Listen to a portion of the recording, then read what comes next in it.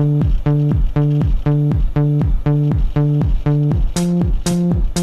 we go. One step at a time, don't be living on the line.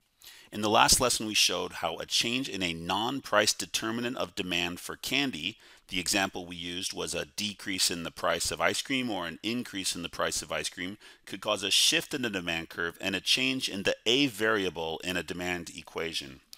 Remember that a change in the A variable causes a shift inward or outward of the demand curve, but no change in the curve's slope. What I want to talk about now is a change in a variable, a non-price determinant of demand, that could affect the slope of the demand curve and change the B variable, which you will recall represents the inverse of the slope, or the change in quantity divided by the change in price. So let's do one more scenario here before we wrap up this big lesson on linear demand equations. Let's assume that consumers' incomes rise. That's our I in TOAS. Let's say that incomes increase. Now, the assumption I want to make here is that higher incomes mean that consumers of ice cream become less responsive to a change in the price of ice cream. However, the autonomous level of demand, or the Q-intercept, does not change. So let's say that higher incomes means less responsive consumers. How would this affect demand, the demand curve, and the demand equation for candy? So let's assume that the Q-intercept, or the A variable in our demand equation, remains the same at 600. In other words, our demand curve is not going to shift in or out, but what's going to change is the B variable, causing the demand curve to pivot. And we'll show how that's going to look in just a minute. What I want to do is say that at a price of 50 cents, instead of consumers demanding only 500 units of candy, they're now going to demand 550 units of candy. And what we'll see is that the amount by which the quantity demanded decreases falls at a slower rate now that consumers' incomes are higher. So notice that what's actually changing here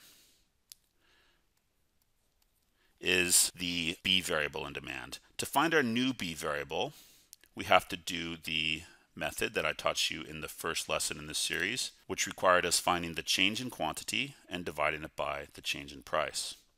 So let's see what we've got now. I'm going to choose two quantities. We'll do Q1 and Q2, and we'll use the prices to go with that. We have P1 and P2. So we are now going to have Q2 minus Q1, that's 450 minus 500, divided by $1.50 minus $1. Let's simplify that. We've got negative 50 over 0.5. We can now find our B variable. Let's do that on our calculator. It's got 50, we'll make that negative, divided by 0.5. That was a mistake there, 0.5. And we get a B variable of negative 100. That can now be plugged into our demand equation. We've replaced this. We've got a new demand equation of QD equals 600 minus 100 P. How is this going to affect our demand curve? Well, notice that the Q-intercept of 600 has not changed. So our demand curve is still going to start here at 600. What has changed, however, is the slope of the demand curve itself. Now, for every $1 increase in price, quantity demanded is only going to fall by 100 units instead of 200 units as we saw before.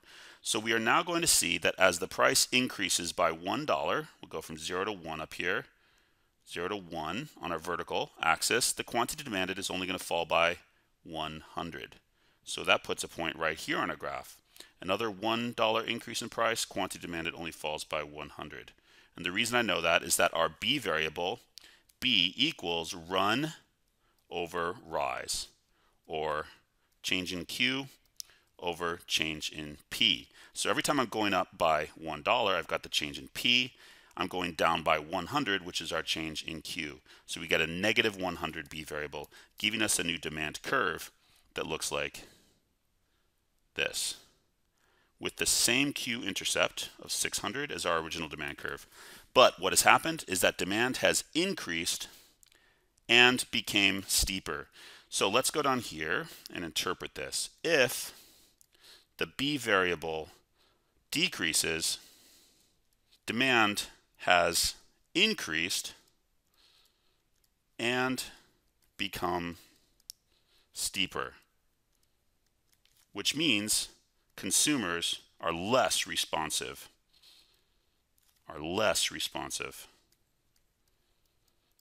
to price changes. That is what happens when the B variable changes. What if incomes had fallen? Let's do one more scenario here just to show what happens if consumers become more responsive to price changes. If incomes fall, incomes decrease, consumers who already demand ice cream will demand less ice cream, and they'll become more responsive to price changes. More responsive to price changes. Without creating a whole new demand schedule, let's do one scenario in which the demand decreases, but the Q-intercept stays the same. So what if we have a new demand equation of QD equals 600 minus 300 times the price? All right, let's illustrate that, and we'll show quickly how that would affect the demand curve. Now, instead of quantity demanded falling by 200 units, quantity demanded is going to fall by 300 units. So that would lead to a shift in the demand curve. Now I've got minus 300 for every $1 increase in price. So our change in P and our change in Q, we get negative 300 is the change in Q over the change in P. We're going to do that one more time. If the price goes up by 1, we're going to see quantity fall by 300.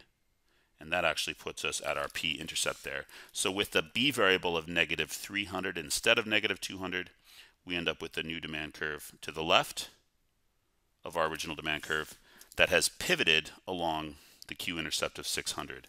So the conclusion here, if we go down here, we see that if the B variable, let's scroll down a little bit, if the B variable increases, demand has decreased because consumers are more responsive to price changes. So what does this do to the demand curve? It pivots the demand to the left and reduces the slope. The demand curve actually becomes flatter when the B variable increases. And again, that is because the responsiveness of consumers to price changes is increasing when the B variable increases. Throughout the lessons on our linear demand equations, we have shown how to calculate the demand equation using data from a demand schedule or a demand curve.